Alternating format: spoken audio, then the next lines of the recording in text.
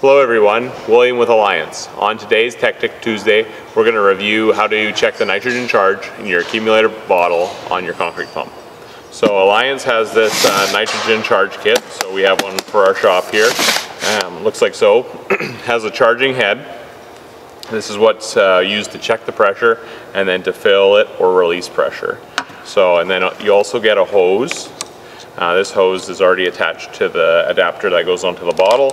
And then there's also some other heads for different types of bottles. Today I have already the Hydac accumulator adapter on here. So first thing I'm going to do is going to remove this cap on the top of the nitrogen bottle. There's also a plastic cap that is over top of here. I take that off and put it to the side. So there's a little Schrader valve in here and there's an O-ring here. You want to make sure that O-ring is in there because it needs to seal inside of here to seal the pressure. So what we're going to do is make sure that's all clean, and then we're going to thread this onto the top. So you can just go hand tight like so. So what I want to do is make sure there's a bleed valve here on the side. I want to make sure that is fully screwed in so it's not going to leak any nitrogen out of there. What I'm going to do is I'm going to screw this in. There's a little bolt or a little threaded rod in there. It's going to push down and it's going to push down on the Schrader valve. You can see the pressure's now coming up. You don't want to keep screwing because you could damage the Schrader valve if you go too far. So this bottle is set at about 80 bar. It's a little bit low. So what we can do is we can top that up. So what I have here is the charging hose. So what I actually do first is I'll back the pressure off, or the screw out, and I'll let the pressure off. Always make sure you're wearing eye protection for this job.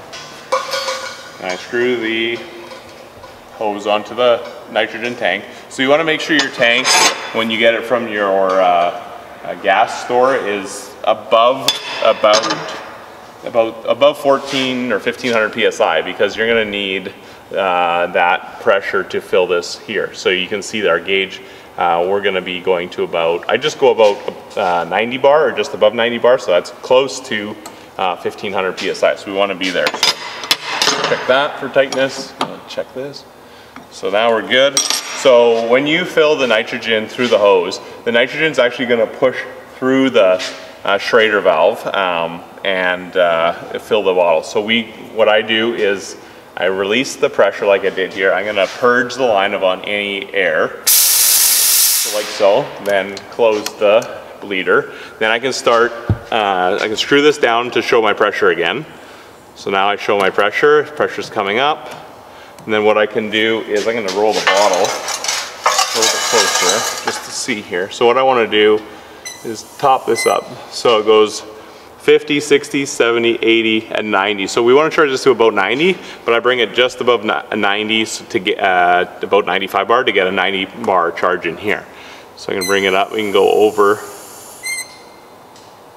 So there I'm just above about 95. So one little bit more, because it'll settle out. The gauge is liquid filled, so it reacts slowly and will settle over time.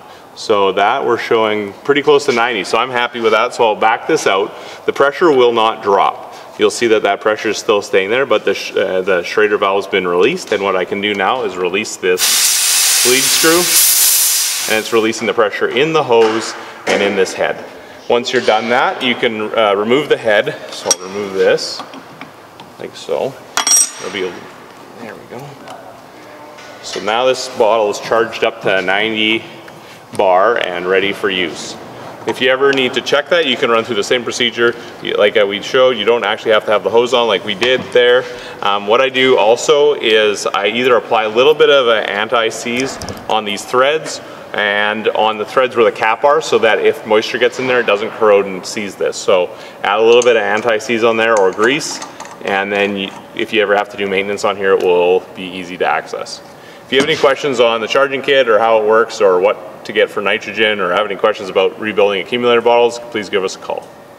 In case you're wondering what the purpose of the accumulator is, it is a charge of nitrogen. So that nitrogen charge it acts like instead of pushing something, you're punching something.